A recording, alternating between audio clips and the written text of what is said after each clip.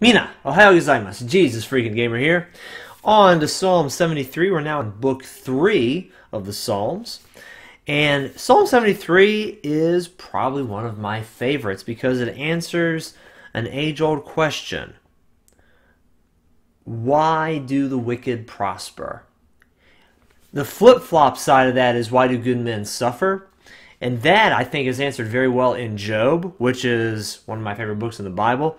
This one answers the reverse side of that question. Why do the wicked prosper? If God's the God of the universe and He doesn't like sin, why do these men and women, have a good time? Why is their life easy?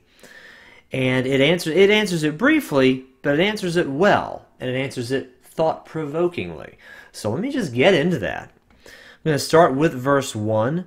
Truly God is good to Israel, to such as are pure in heart. But as for me, my feet had almost stumbled, my steps had nearly slipped. For I was envious of the boastful, when I saw the prosperity of the wicked. Now a lot of believers have looked at this issue, and some have walked away from God, and some have had very serious doubts as to why are these horrible people having such a good time? Why isn't God getting on their case? Why isn't He taking care of this? Why isn't He dealing with this? And it's caused some people to slip up. Verse 4, for there are no pangs in their death, but their strength is firm. They are not in trouble as other men, nor are they plagued like other men. Therefore pride serves as their necklace, violence covers them like a garment. Their eyes bulge with abundance. They have more than heart could wish. He acknowledges full well, not only are the wicked not actively suffering for their sins, they're actually doing very, very, very well. A lot of them are prospering abundantly. A lot of them feel just fine. A lot of them have very painless deaths. So what's the deal? What's going on here?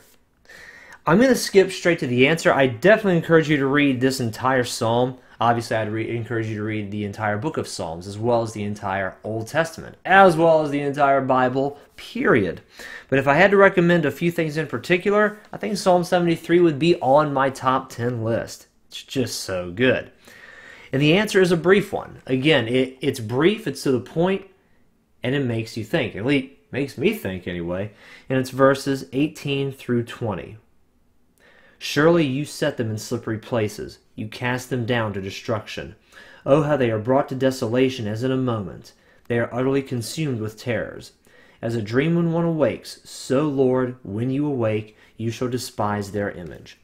Now, there are questions that are there. Well, didn't he just contradict himself earlier? There are no pangs in their death. They're not plagued like other men. Their eyes bulge with abundance. Where is this destruction and desolation and utterly being consumed? Where is this stuff? It doesn't mean, so Lord, when you awake, doesn't the God of Israel never sleep?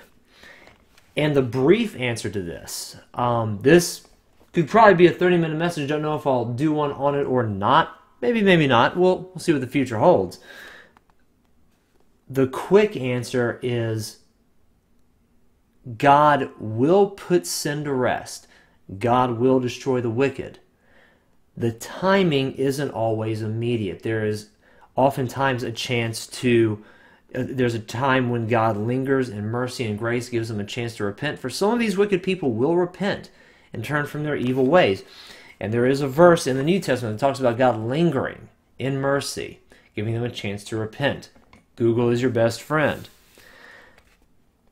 And there's also the stories where, I'm going to use Pharaoh as the example here.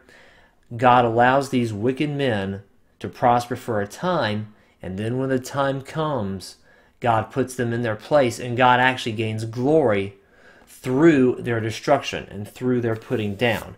That's in the book of Exodus, and it's around the time of the 10 plagues to give you a little frame of reference as to where to look for that story about Pharaoh. Once again, Google's your best friend. God's timing is everything in this answer. The wicked will not prosper forever. There is definitely going to come a day of reckoning when all the mountains are leveled and all the valleys are raised up. And in the meantime, I'm thankful to God that He gives the wicked a chance to repent. Otherwise, this wicked man could not have repented.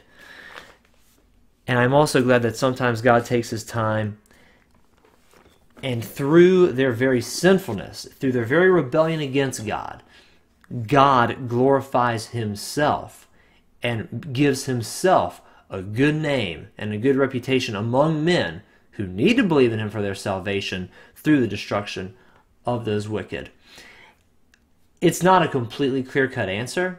There's no way it would be, otherwise this wouldn't be a question, it wouldn't be a debate, and people would not lose their faith over it. It's something that does need to be thought about.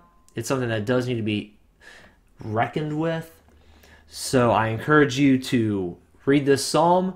Maybe if you think it's worthwhile, think of the words that I've said here today. This psalm brought me a lot of peace. For me, just knowing someone acknowledged the problem, and it's in the Bible, that was a huge help. And then to think, one day the wicked are going to get what's coming to them. Even if that is only in hell, surely that is enough punishment. Surely no one would say that that wasn't sufficient punishment for any level of wicked deed. Something to think about, guys. Let me know what you think in the comments down below. Thank you very much for watching this video. I love you, and God bless.